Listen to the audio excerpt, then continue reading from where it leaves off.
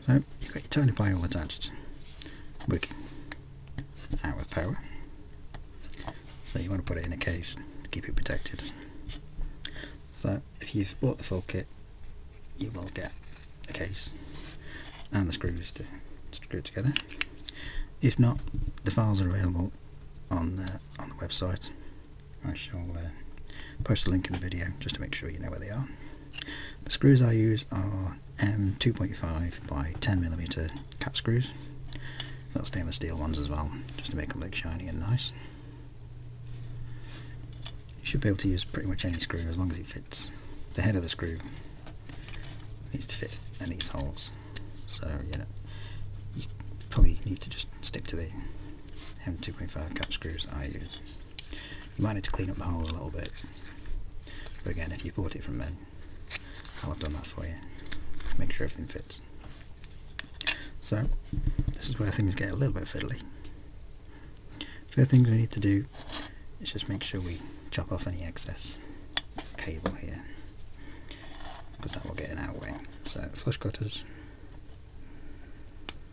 snip that off as flat as you can, whilst making sure you don't touch everything all together, because that won't be good. We don't want to let the magic smoke out. Right, so this charging board, just pass the battery through here, get it out of the way. This charging board actually sits inside this slot in the case, and you've got the gap at the top there for the charger. So if we move things away slightly, now that just slides from there under those catches. Maybe a little bit snug, so you might need to get a tool. Best place to push is actually on the back of the USB, and that should just push neatly into place. Sit inside the little groove. You probably can't see that on the camera, but there is a little recess that sits in, and the charging socket's all neatly there. Now the battery, basically I just stick them down with some double-sided tape, just down there. Got a big roll of the stuff, so if I just quickly,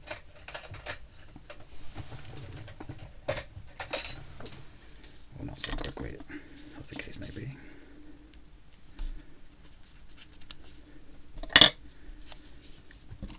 Get some double-sided tape on the battery.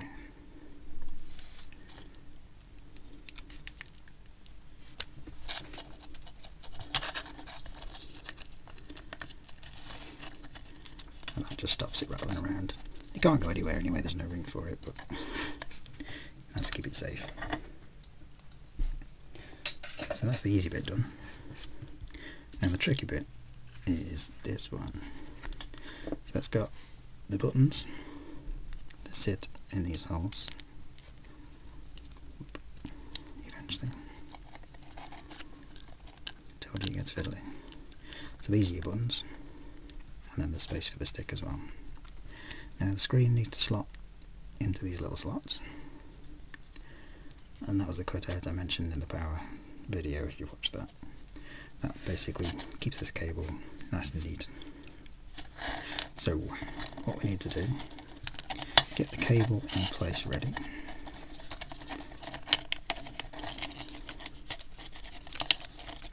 Be very careful not to damage your screen ribbon. It's actually easier if you do it upside down, so these buttons don't fall out, because they have a tendency of falling out and going all over the place. And this is very fiddly, but take your time with it, because you can quite easily damage the screen. So the screen has to slot inside there, and the same on the other side. Not found a magic way to do this yet, it's just a case of take it gentle and slow. Normally best to just tease it under like that.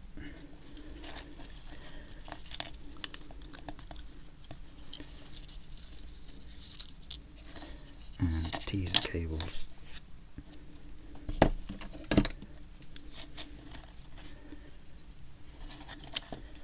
Just get a little tool in there.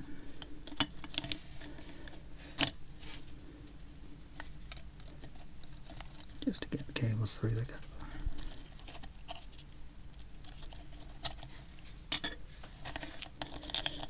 They should now be able to be tweaked into place.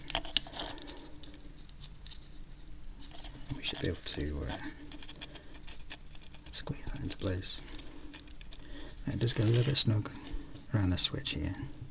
You may find you might need to trim some of the plastic slightly, or it might just tease over like that.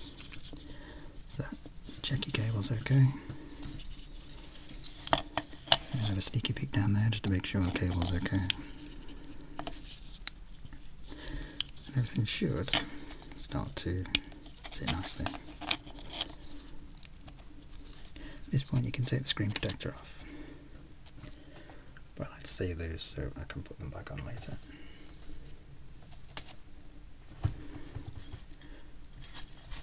So that's the bottom half in place. So a little bit fiddly, but just take it steady and it'll be okay. And just check. You can feel the buttons working and they're okay. The top bit works in a similar way, but it's a lot easier because there's not much to it. So if you slot that over the screen, maybe a little bit snug, that just clips on there, and that should all sit flat and flush. And then the next tricky bit is to just fold all these cables down.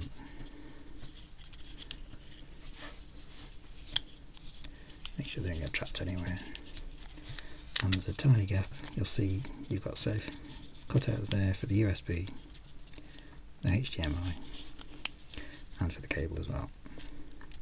So that should all gently squeeze together.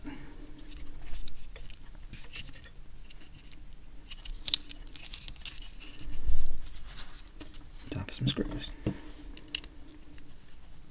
I've got a nice jazzy screwdriver that's got Allen key bits, but you can use anything you like. Just gently screw it together.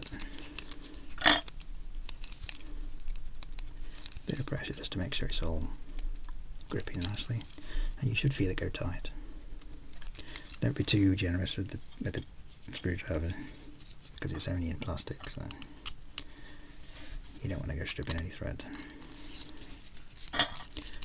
Yeah, screw it in.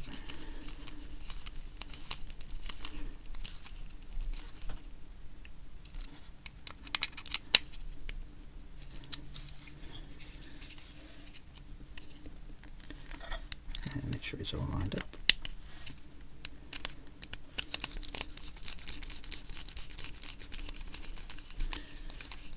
And screw that in.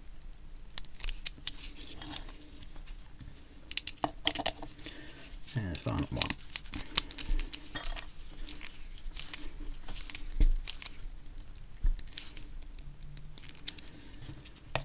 And there we have it. So, TinyPi there. And all that's left is a joystick. Now, some of these joysticks are a little bit on the loose side. That's because this tiny square is so difficult to get the right size. It's better off being a tiny bit bigger than a tiny bit smaller. So what you can do is the black elastic band that comes with your kit. It's normally just wrapped around it, just holding everything together. If you cut yourself a piece of that, you can place it over the end of that joystick and then push the joystick on over the elastic band, and that makes it a nice good fit. It all works properly. You can also put a bit of glue on there, but you need to be super careful you don't end up gluing up the joystick. So you could put a spot glue in there and then glue them on. It's up to you. Now if you order the full kit, that will be supplied separately just to make it a bit slimmer for postage purposes. And then you can pop yourself a memory card in and check everything still works. while we're here we can check the charger. That still gives us a nice orange light, and that would eventually go green once it's charged. So with our stick on, switch on, and we're ready to play.